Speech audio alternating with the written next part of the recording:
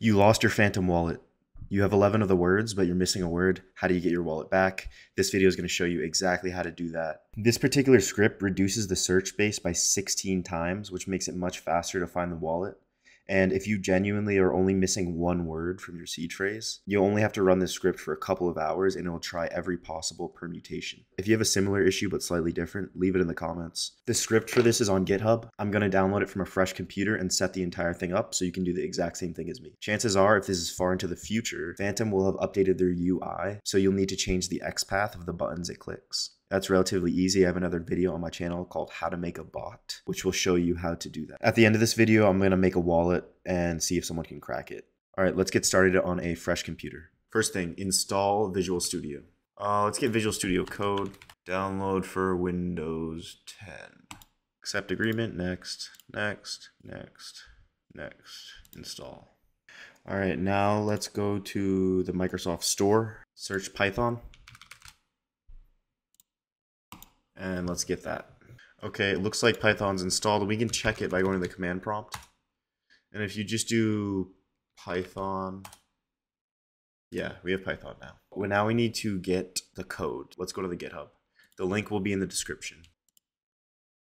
Dude, look, I'm swagged out right there. And let's download these. Just get the top Python extension for your Visual Studio Code here by clicking on this extensions tab and then searching Python. So when we try to run it here, we're getting all these errors because we don't have the import. So let's go back to the terminal and we're going to install something. So do pip install selenium.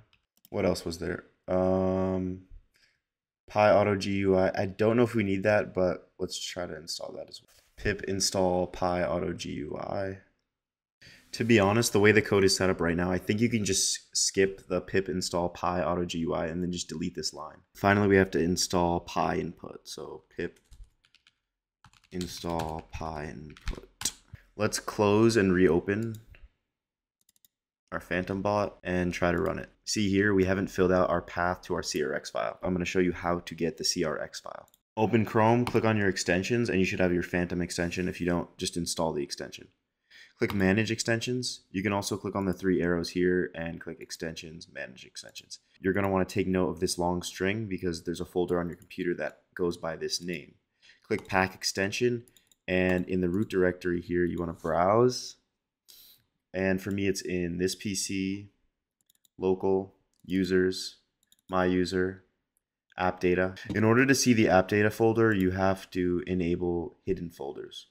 So if you click View in your File Explorer and then click this Hidden Items checkbox, you'll be able to see the app data folder. Next, you want to go to Local, Google, Chrome, User Data, Default, Extensions, and then notice this BFNA string here. You want to copy this file path in here with the version folder. Select folder and click Pack Extension. Now that you packed extension, if you go back to your File Explorer and you find that folder, app data, local, Google, Chrome, user data, default, extensions, BFNA, you'll see this CRX file here.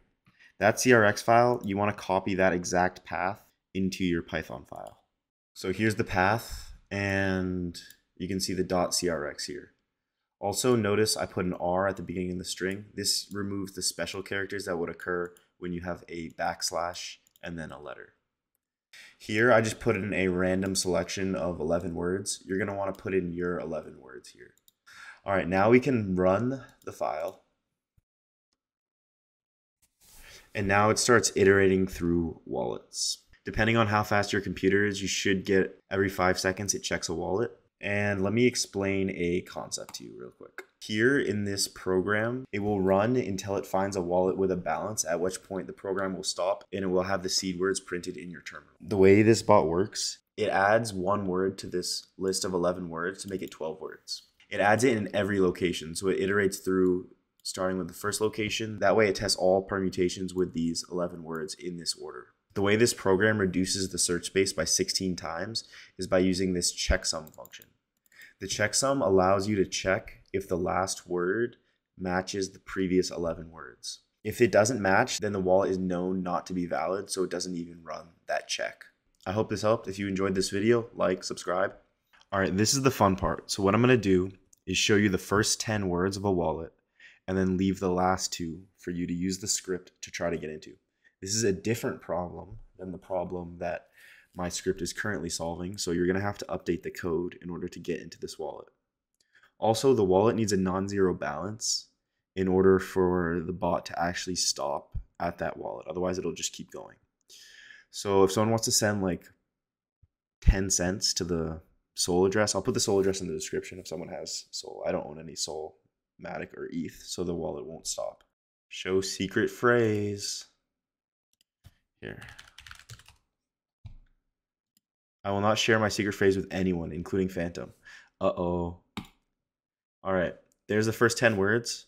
Good luck trying to crack this. Peace.